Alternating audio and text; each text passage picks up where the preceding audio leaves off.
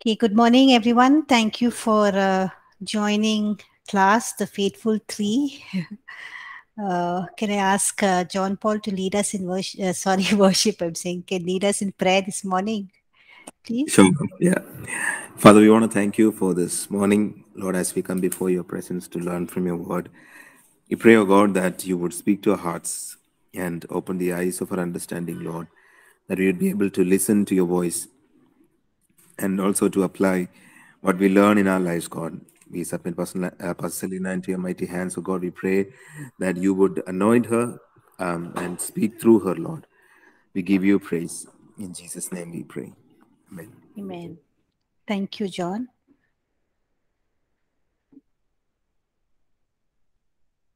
Just a minute. Okay, so remember what we studied last week? Which chapter we were learning? What we were studying about? Which doctrine we were studying about? Anyone remembers? Angels. Thank you, Anita. So, what did we learn about the doctrine of angels? Anyone remembers?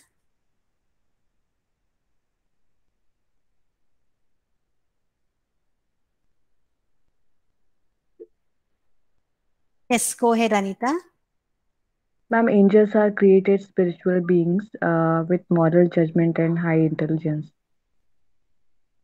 Thank you. So, they are created spiritual beings and they have moral judgment and high intelligence. The different types of angels. Okay, thank you, Lubega. What else did we learn about angels?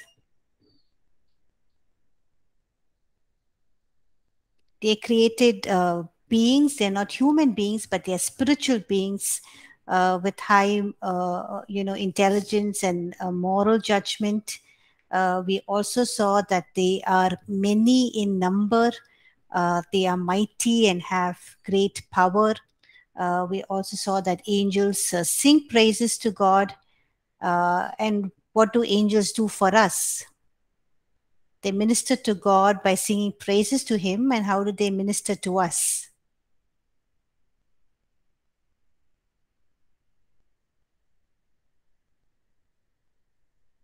They guard and protect us. Thank you, Anita. They guard and protect us. Anytime we know that we possibly could have had an accident, or even if we had an accident and, we escaped unharmed, it's because of the angels that God has sent to guard and protect us. Angels also minister to us, care for us. So they are there to minister to us according to what God tells them to do. We also see that since angels are created beings, and they are mighty and have great power, but we know that they are not omnipresent. They are not omnipotent.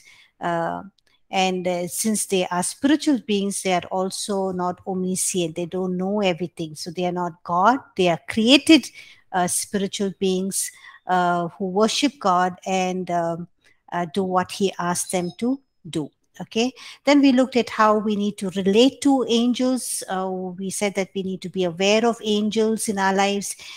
We need to be open to them ministering to us. And then we also looked at how we need to beware of receiving false doctrines from angels. And the Bible warns us about this. The Bible warns us against receiving false doctrines from supposed angels who are not coming from the throne room of God, from heaven, but angels of darkness, Satan and his demonic forces. And so Paul warns us about this in Galatians chapter 1, verse 18, where he makes known to us that there is a possibility that, that Satan and his demonic forces can possibly deceive us. And he mentions about this in 2 Corinthians 11 verse 14, where he says, even Satan disguises himself as an angel of light. Okay, and then we look at one example in the Bible about this lying prophet who deceived the man of God in 1 Kings chapter 13, where he says in verse 18 that this lying prophet says that an angel spoke to me by the word of the Lord, saying, bring him back with you into your house that he may eat bread and drink water. And we see that this man of God, who God warns that he should not return back the way that he came, and he should not eat bread or drink water in that place that he is going to meet the king. But he gets deceived by this prophet, who is himself deceived by, who says an angel spoke to him. And we see what happens, that this man of God goes with this prophet to his home. Just before he's going to eat the meal, this lying prophet receives the word, and he says that because he has disobeyed, the man of God is going to die.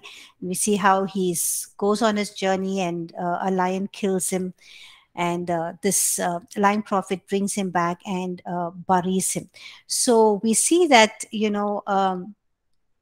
are instances of false doctrines or guidance being conveyed by deceptive angels that are demons.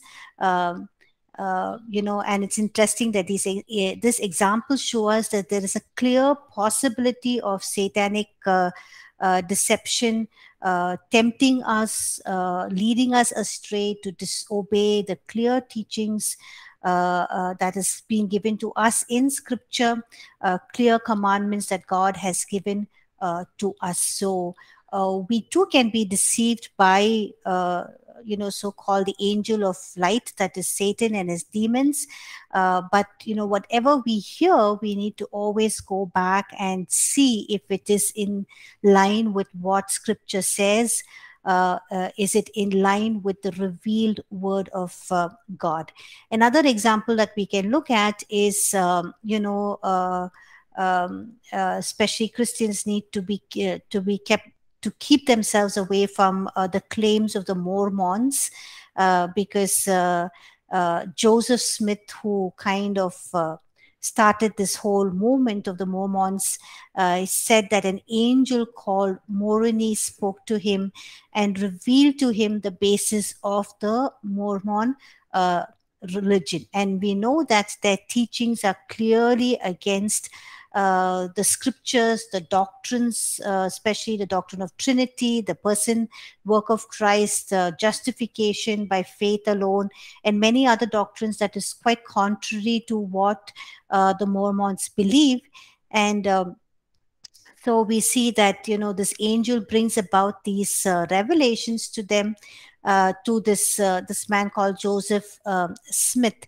And so we need to be warned against these kind of accepting these kind of claims, because we learned in the lesson when we learned about canon of Scripture that everything that God wanted to be revealed is revealed to us in His Word, in the Old Testament, in the person and work of Jesus Christ, through the writings of the apostles and Paul. So everything that God wanted for us to know, what He wanted to be revealed to us, is already been given in Scripture. And anyone who's claiming, henceforth, who claims that they are receiving additional revelation of doctrine from angels, we should immediately reject that as false, because we know that whatever God has wanted for us or whatever God wanted to be revealed to us has already been revealed to us through Scripture, and nothing will be added to that, but everything what we will understand, or what God will speak to us, will be based on the revealed word that is in Scripture. And so Scripture is our basis, our foundation, is what we go back to. Even when we receive a prophetic word, we go and pray about it. We see if it's in line with Scripture, and it's not against Scriptures, what Scripture teaches us, the doctrines of Scripture.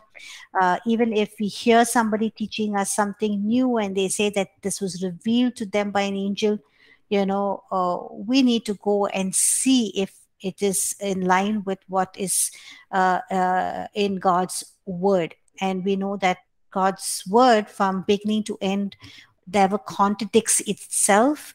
And truth runs throughout the entire Scripture. And so we need to look at all of these various doctrines in the light of or the new teachings or new revelations that people bring, in the light of what has already been revealed to us in Scripture. And something that is not revealed to us in Scripture, we need to immediately reject that as false. Okay. So should we pray and seek angels and worship them? What do you think? Should we pray to angels? Do we need to seek them because they protect and guard us and minister to us? Should we seek them? Should we pray to them? Should we worship them? Okay, Lubega strongly says not at all. Okay, thank you, Zilatoli. Yes, we shouldn't. How do we know this? It's given to us in Scripture. Colossians chapter 2 verse 18 and Revelations chapter 19 verse 10. Okay. Colossians chapter 2 verse 18 says, "Do not let anyone who delights in false humility and the worship of angels disqualify you. Such a person also goes into great detail about what they have seen. They are puffed up with ideal notions by their unspiritual mind." So Paul is writing to the church at Colossae, and he's saying that those who worship angels, they are people who are puffed up with ideal notions. They don't know the truth, they don't believe the truth, they don't even know what they're believing, and they are somebody who have an unspiritual mind, and don't follow them or don't give in to their teachings or what they are saying. But interesting to note what is mentioned in Revelation chapter 19 verse 10. So can one of you please read Revelation chapter 19 verse 10, please?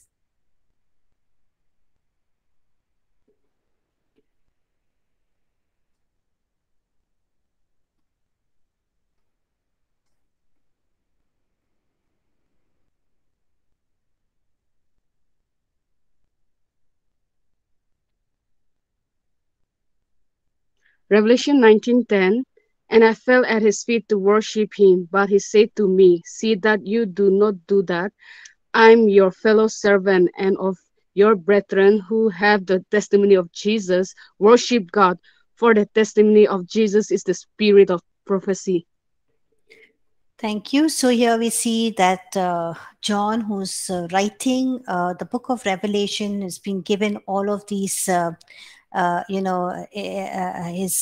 his vision, he's seeing all of heaven, and the angel is revealing things to him, showing things to him, and we see that he's so awed at the awesomeness of God's presence, the greatness, that he just falls at and begins to worship the angel. But the angel says, do not do that, because I'm your fellow brethren and your fellow servant. But he says, worship God. Okay, so that is the main emphasis, that we need to worship God and not worship any saints, apostles, angels, God man, nobody, but just worship God. Okay, so this is about briefly about angels. Anyone has any questions?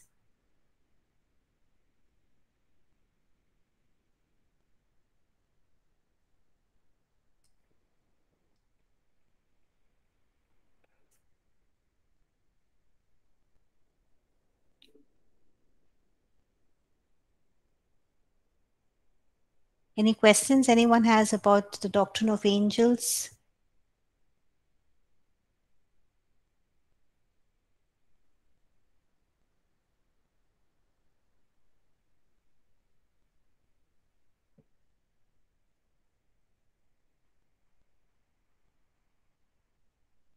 Does the scripture mention any specific names of angels?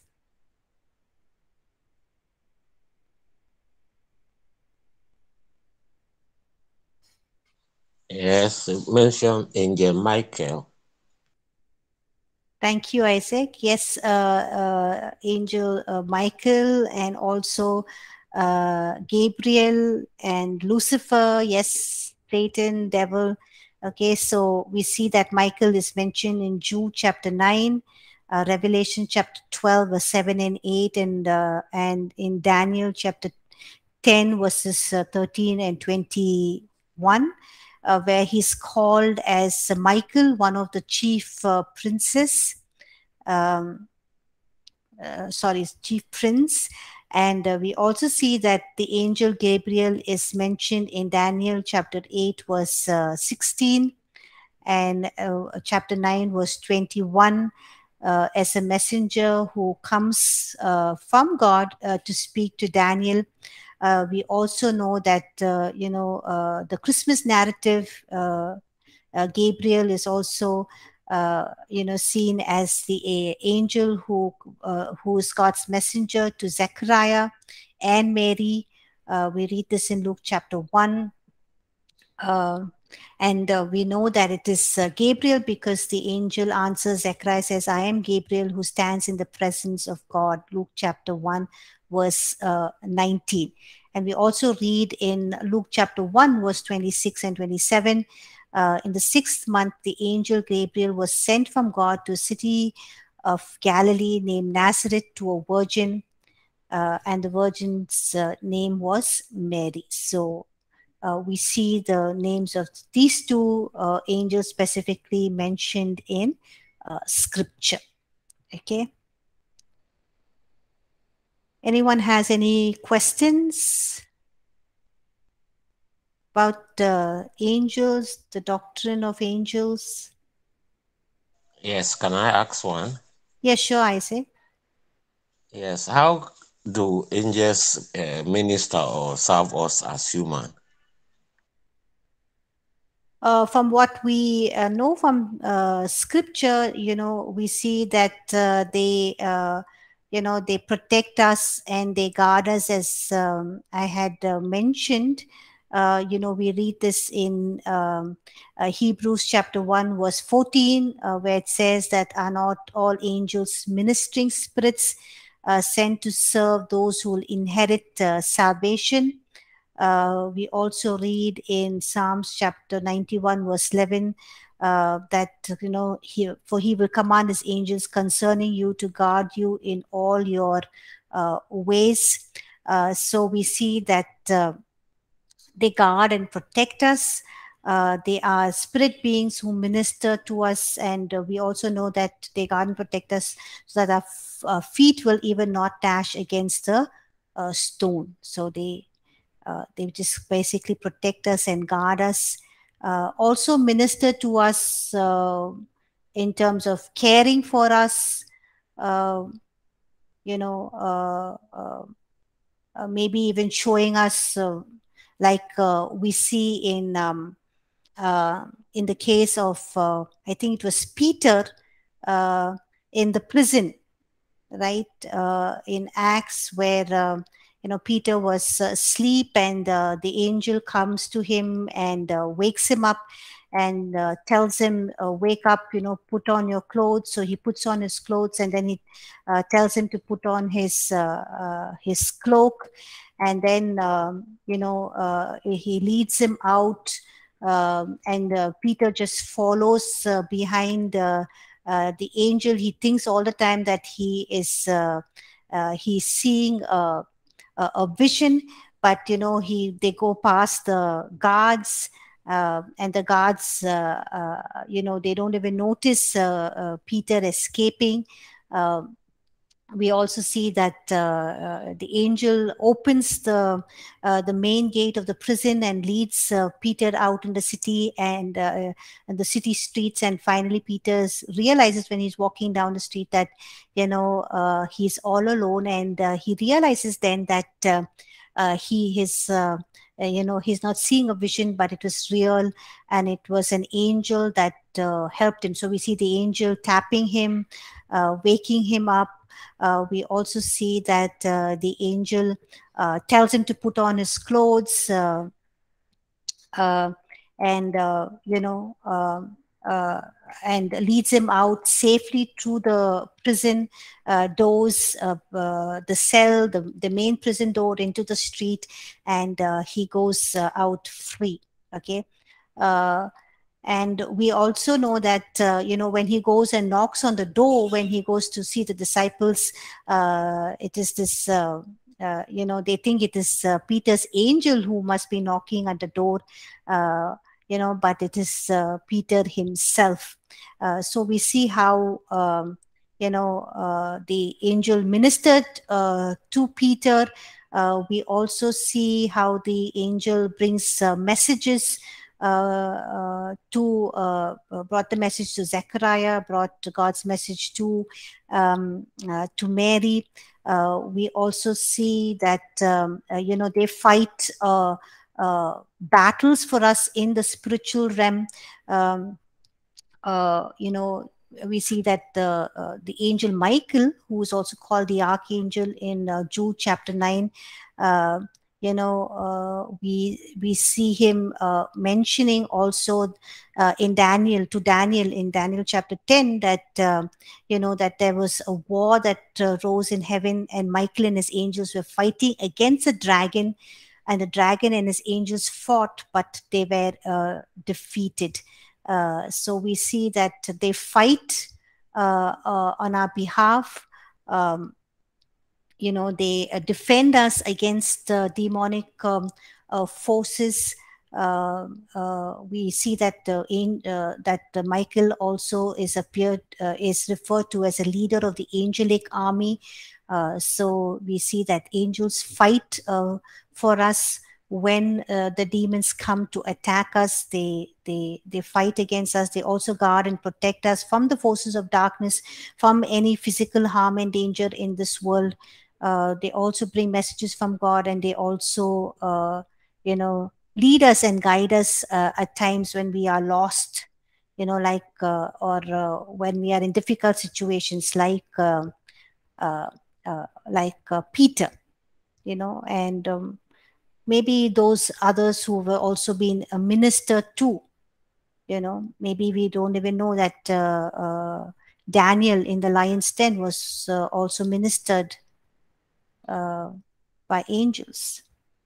And we also see that, I think, when Jesus was tempted, does anyone remember where that is? I think it is in Matthew chapter 4. We see that after Jesus was tempted, we see that the angels come and minister to him. So we read this in Matthew chapter 4, verse 11. After he was tempted, the devil left him, and behold, angels came and ministered to Jesus. So we don't know in what way. Maybe would have strengthened him, or bought him food or water, or whatever. We don't know. But we see that, we just read that, behold, angels came and ministered to him. So does that help, Isaac? Yes, ma. Thank you very much. God bless. Thank you. Anyone else has any questions?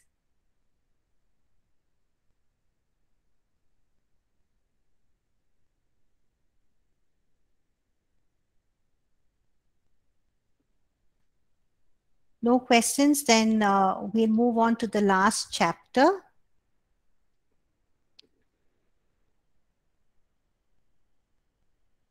The doctrine of end times. We did this quite briefly in the last lesson in Christology.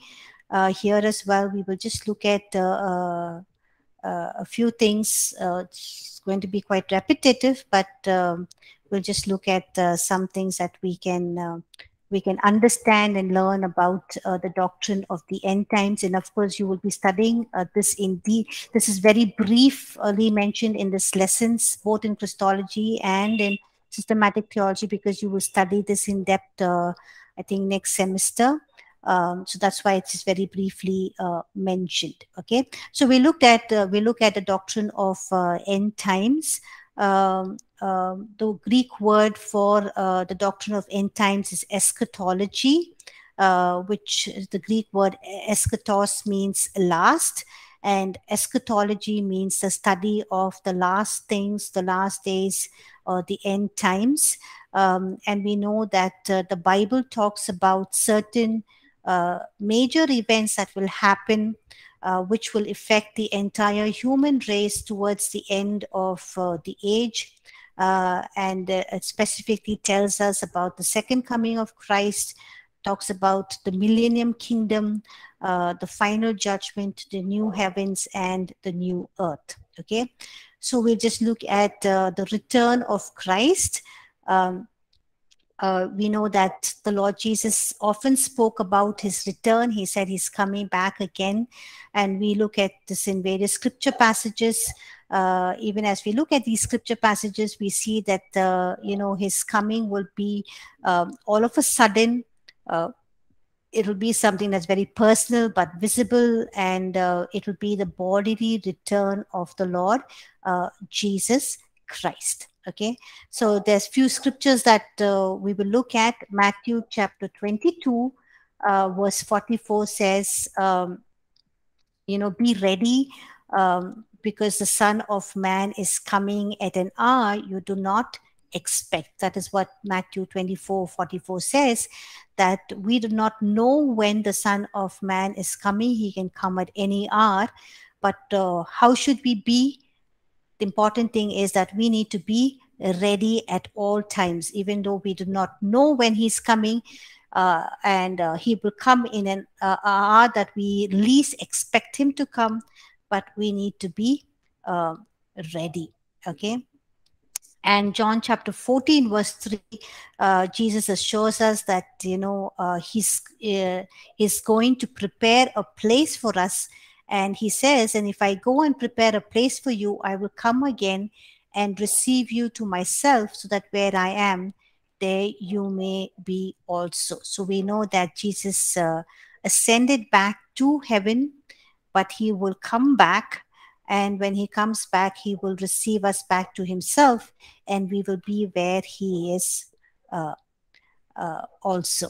And Acts chapter 1 verse 11, it says that, when Jesus ascended into heaven, it says that, men of Galilee, why do you stand gazing up at the heavens? The same Jesus who was taken up from you into heaven will also come in like manner. So just like he went up to heaven, he will descend. And that is what it says in Acts chapter 1 verse 11. Just the way he was taken up to heaven, he will come in the same manner as you saw him go into heaven. 1 Thessalonians chapter 4 verse 16 says, for the Lord himself will descend from heaven with a shout, with the voice of an archangel, with the trumpet of God, and the dead in Christ will rise first. Okay, so we know that the dead in Christ will rise, and then all the others who believe in him will be caught up with him in the air. Hebrews chapter 9 verse 28 says that, to those who eagerly wait for him, he will appear a second time. So even as we are eagerly waiting for the second coming of our Lord Jesus Christ, he will appear the second time. He will come back again. And James chapter 5 verse 8 says, so the coming of the Lord is at hand. Is at hand means it is very close to you.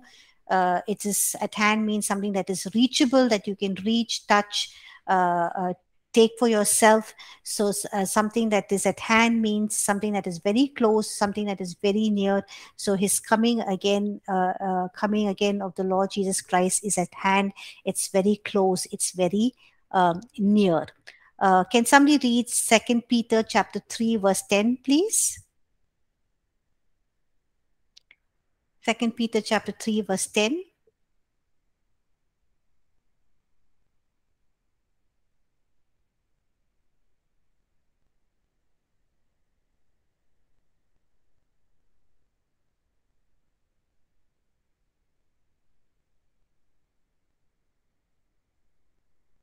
Anyone would like to read 2 Peter chapter 3 verse 10?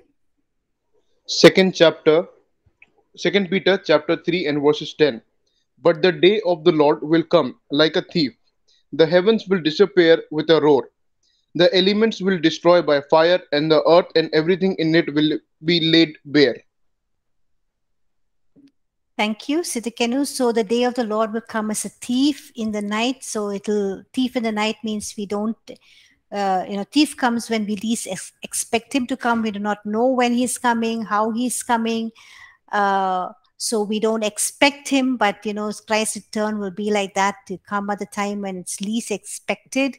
But we need to be prepared at all times. We need to be ready at all times. 1 John chapter 3 verse 2 says, we shall be like him, for we shall see him as he is. So just as he went up, ascended into heaven, the same way he will descend. We will see him just as he is, and we shall be like him. That means our earthly bodies will receive new heavenly glorified bodies.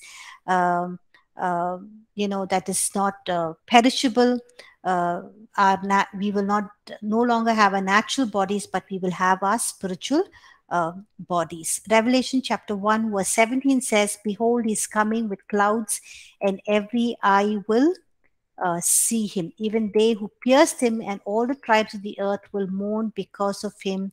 Even so, amen. So we know that when Jesus comes, he come in the clouds, everyone will see him.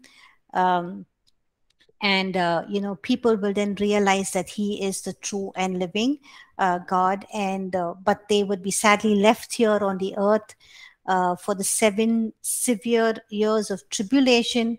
But those who go through that time just holding on to their faith in Jesus, when he comes back again at the battle of the Armageddon, he will usher them into his millennium kingdom, and they will live with him for the 1,000-year rule in the millennium kingdom. But we know that when he comes, everyone will see him, and people will mourn because they have refused to believe in him.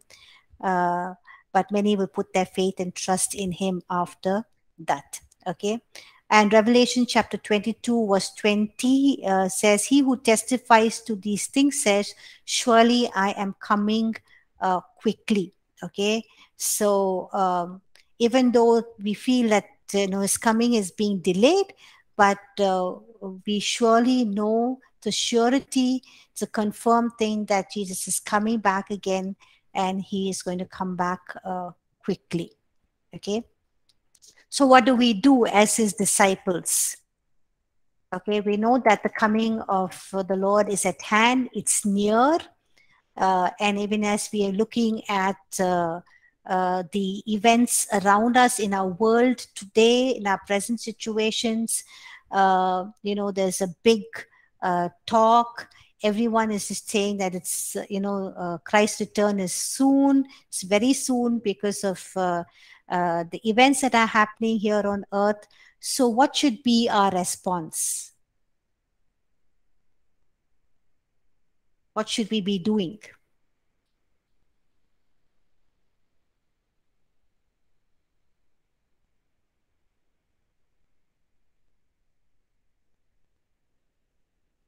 What should we do?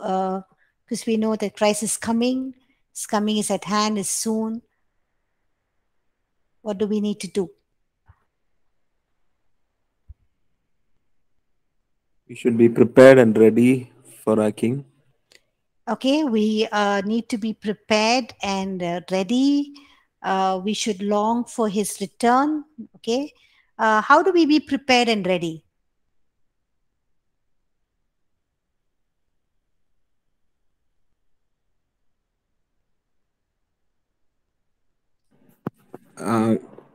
Be ready in the sense in every area of our life, consecrating our lives, living a life free from sin and spotless, blameless. Yeah. Okay, thank you, John. Consecrating the members of our body totally to Christ, living a life that is holy and pleasing and acceptable in His sight. Continue being like Him. Yes, offering ourselves to be sanctified, to be cleansed, so that we can be more Christ-like. Thank you, Rubega.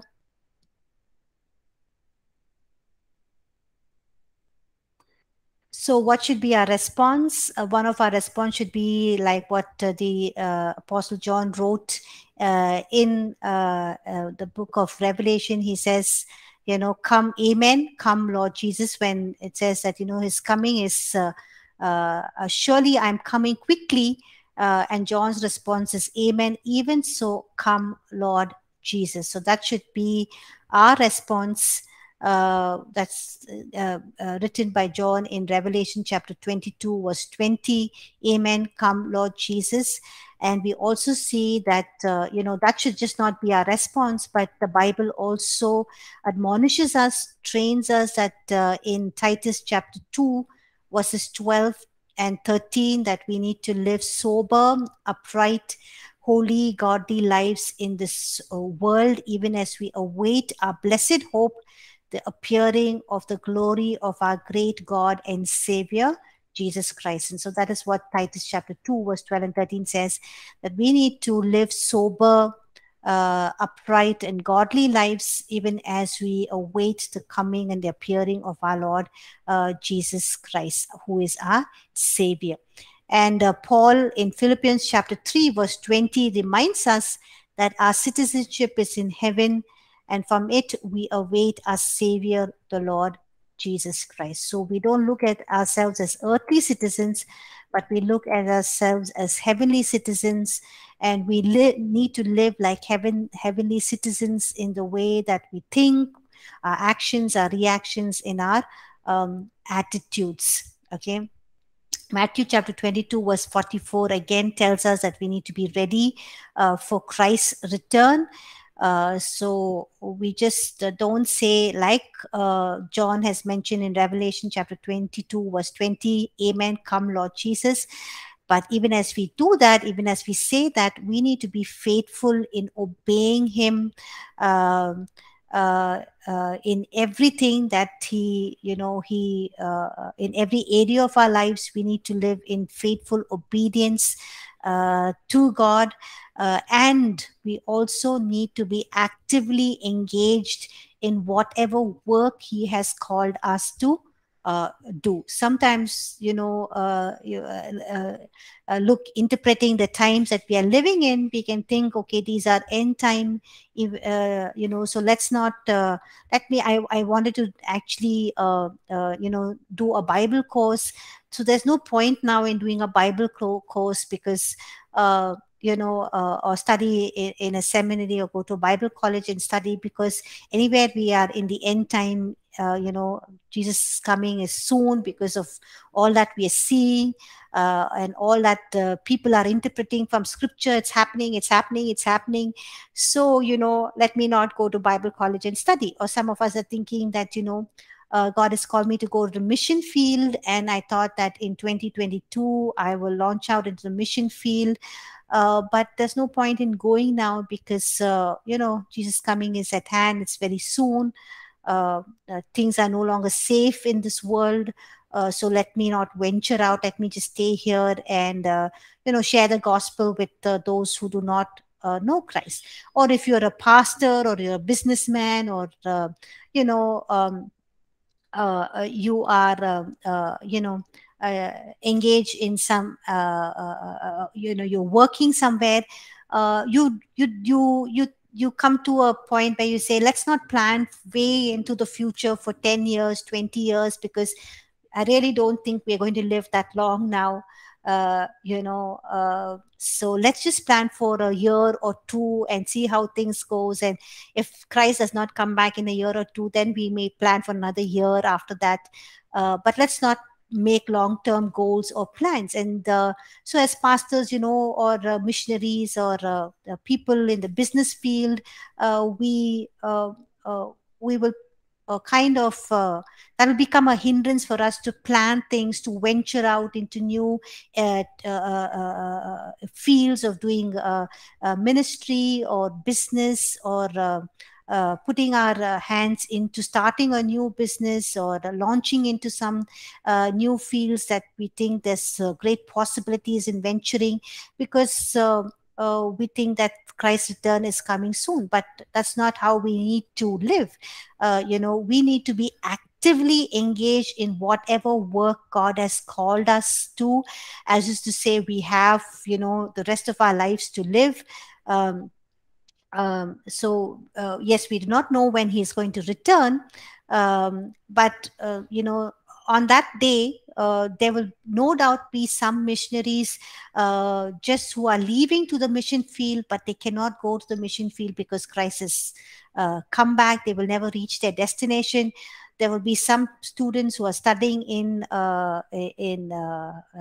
schools or colleges, or in theological colleges, who have finished their studies and Christ has returned, and all of their training and all of their studies will never be put to any use, because Christ has returned. Or some people who are doing research in certain fields, they're just handing in their doctrinal dissertations on that day, and Christ returns, and all their years of research that they have put in, their papers will never be published.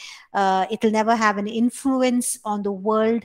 But that should not stop us, because those of us who have believed in Christ Jesus, who have received him as our personal savior, who have been sincere and faithful in what God has called us to do, toiling hard, laboring hard, we will receive the reward. Jesus will say to us, well done, good and faithful servant.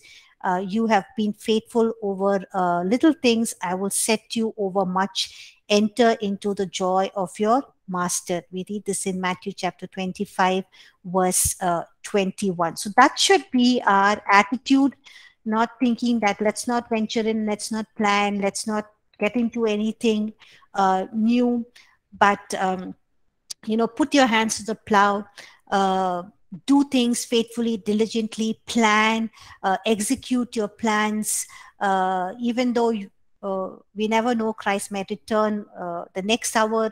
He might come any moment today, but we just go actively planning, engaging, using the resources, the time, the calling, the gifts, the talents that he has blessed us with. You want to produce an song album, you've written some songs, go ahead, produce it. You're writing a book, go ahead, finish it. Whatever you are engaged in, do it faithfully, sincerely. It might not be published, the album might not come out, God might return before that, but you have been faithful in what God has entrusted to you, and you will hear Jesus saying, well done, good and faithful servant. You have been faithful over little, I will set you over much. Enter into the joy of the master. Okay, so that should be our attitude. That should be what we as his disciples do, even as we eagerly long for his return. Okay. We do not know when Christ will return. There are several passages that indicate that we do not know and cannot know the time when Christ will return. Matthew chapter 22 verse 44 says, the Son of Man is coming at an hour you do not expect. Matthew 25 verse 13 says, watch therefore, for you know neither the day nor the hour.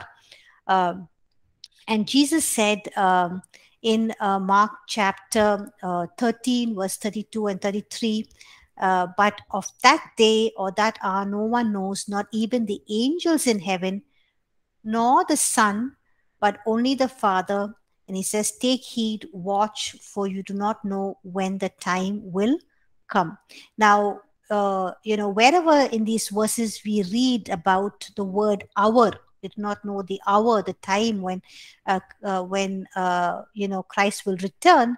The word hour is best understood in a more general sense, and not just referring to a time when something will take place, not necessarily a 60-minute time period, but it's just pointing.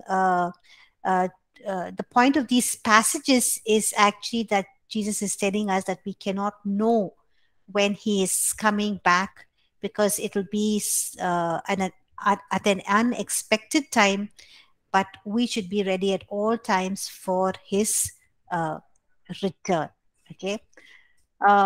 Next week, we will look at the signs that precede the return of Christ. We will stop here. Any one of you have any questions?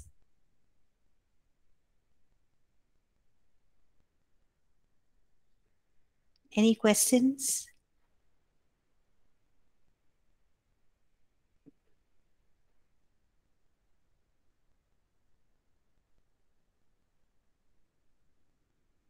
No questions? Okay, I just noticed that the final assessment for I think systematic theology is on April 15th, right? And April 15th, yes, that is the third assessment for a doctrinal foundation systematic theology was scheduled on April 15th, but April 15th is Good Friday. It's a holiday and it's a busy weekend for all of us, most of us who are ministering in church because of Good Friday and Easter Sunday. So I don't want to disturb you with submitting your assessment. So could we move that to April 20th? Is that okay? April 20th is a Wednesday. I'll release it on April 20th and you can submit it on April 22nd or April 23rd, which is a Saturday.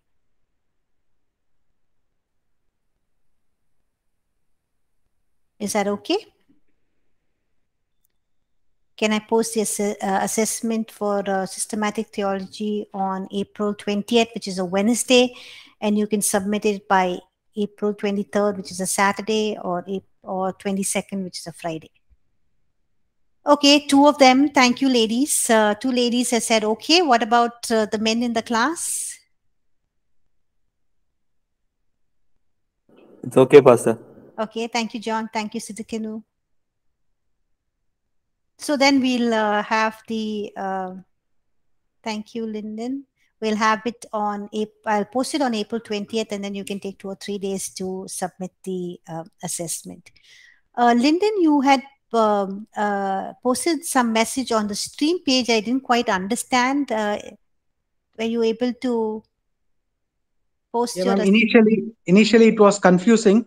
When I tried to access the classroom from a mobile, it showed I had a pending assessment. So immediately I dropped in a message as if I've missed one. And then I tried to log in from my computer, and then I saw that I've already submitted my assessment. So I've said, kindly ignore my previous message. Okay. So. Okay, great. Yeah. Thank you. Anyone has any questions, any doubts?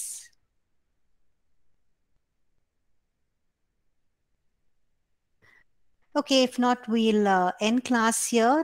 Thank you all for joining class. Have a a blessed day ahead and a blessed weekend, and I will see you next Friday. Thank you, everyone.